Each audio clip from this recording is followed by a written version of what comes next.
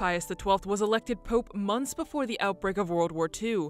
His response to the war and public silence with regard to the Holocaust have often made him the subject of historical controversy. Emilio Artiglieri is the president of an association promoting the study of Pius XII's life and pontificate. He says that more than 2 years after the Vatican opened its archives from the World War II era to scholars, it emerged that the Pope opted for silence to avoid persecution from the Third Reich, so as to allow the Church to covertly provide humanitarian aid to those in need. There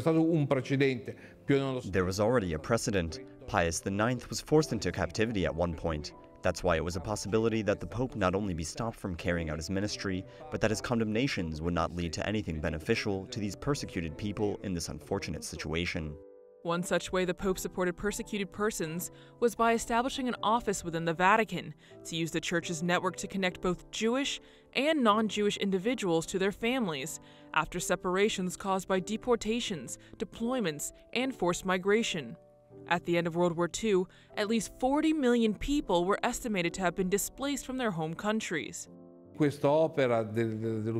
information office for prisoners was very important to give families the chance to track down their loved ones.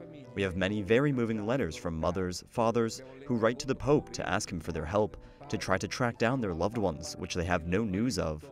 While critics say the Pope did not openly condemn Nazism in order to secure safety for the Church and clergy in Europe, Artiglieri insists that the Church's activity during the war demonstrates that Pius XII did not prioritize the Church's interests over humanitarian needs, and always supported people persecuted by the Nazis.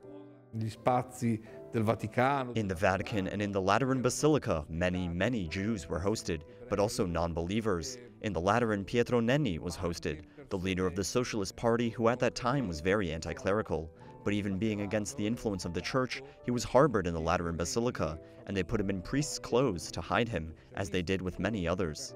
Pius XII was declared venerable by Pope Benedict XVI in 2009, meaning that the Church has already certified his heroic virtues, and has ruled that the controversies surrounding the Pope should not impede his path to sainthood.